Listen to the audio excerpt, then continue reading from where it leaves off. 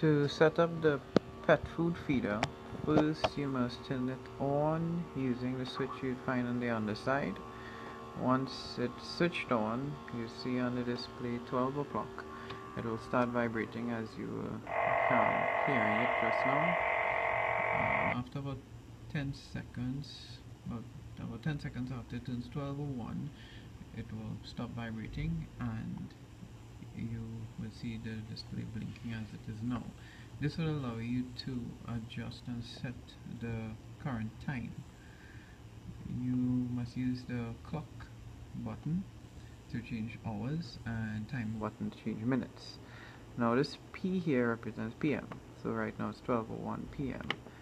I would set it for 10 AM, so I would have to go straight through the 12, and now you see the P is no longer there, so we are in AM. Right, so 10, and well, I'll set it 10:03 AM. Once done, if I leave it as it is here for about 1.5 minutes after it started blinking, it would automatically set whatever time is displayed as the current time and allow me to set the times for the different feeding, well, the times the feeder would make the food available. So rather than waiting, I'd press start. This will set the time, and now this will be the first feeding time. Right now it's set to 7 AM because there's no P showing here to represent PM. To actually change the time, I would have to hold down set until this starts blinking. Now I can use the timer button to change the time. Now we're at 12 PM. Now my first feeding time would actually be 7, so I'd go back to 7.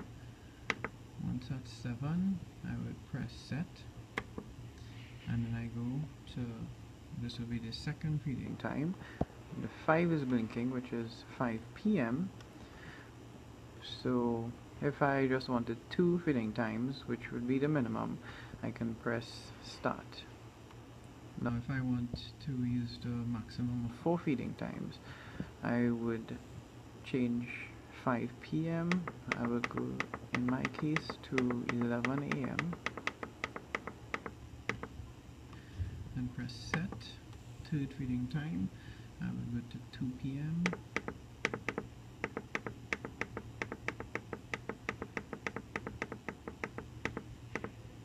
And set again for the last feeding time. This one I will make 5 PM.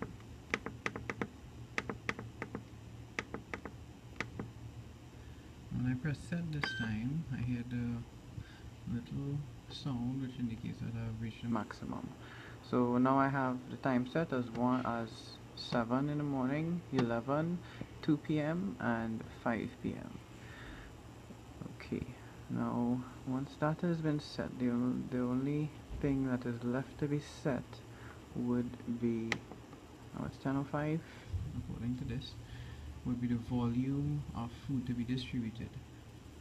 Now this feeder allows a maximum of 9 portions, so you would have to check how much one portion is and determine based on that what would be the appropriate amount to be distributed at every feeding.